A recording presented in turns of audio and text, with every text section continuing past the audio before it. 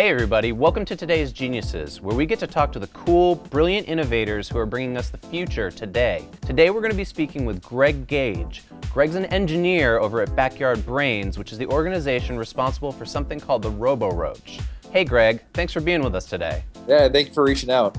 So tell us a little bit more about Backyard Brains, and if you could, explain what the Robo Roach is. Yeah, so the goal of Backyard Brains is to basically bring neuroscience, like something that typically is only done in graduate school, and bring that into like the high school and even down to the 5th grade classroom. And so what we're trying to do is make experiments that sort of gradually get harder and harder and harder, so that by the time that you're in high school, you're going to be doing experiments that are currently even difficult to do in a neuroscience lab at a graduate research university. And so the Robo Roach is one of our latest inventions that allows you to do sort of neural stimulation of the peripheral neurons to allow a cockroach to move in the direction that you want them to move into. Wow, and so you're doing this with a smartphone, right? So how does that work? What do you push around on the smartphone and make it move around? So when you pick up your cell phone and you want the cockroach to move to the right, for example, you swipe your finger on the cell phone that you want him to go in that direction. And what happens is it talks over Bluetooth low energy, and it sends a command to the backpack that's sitting on the cockroach, which is like this guy right here.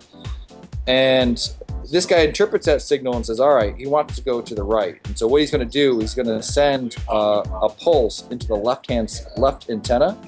And there's a current that's going to pass between the left antenna and it's going to go back to the ground. And that's going to allow us to cause those neurons to fire. All right, so you're firing neurons in cockroaches. I get that part, but how does that actually make a cockroach move? I have to step back one more time and explain what a cockroach does naturally, like his natural behavior cockroach. And so he does turning based upon his antennas. And so it uses the antennas to sort of navigate the world. And one of the things it does is that when it touches something, it wants to turn in the opposite direction. And so what we're doing is we're sort of like simulating as if it was touching the wall. And so when these neurons fire, like the neurons don't know if it's firing because it's touching something, if it's firing because there's electrical current that's causing it to fire, right? So the brain receives the signal and it thinks there's something there and it's going to turn because of that. So you're manipulating the brains of cockroaches. That's pretty cool.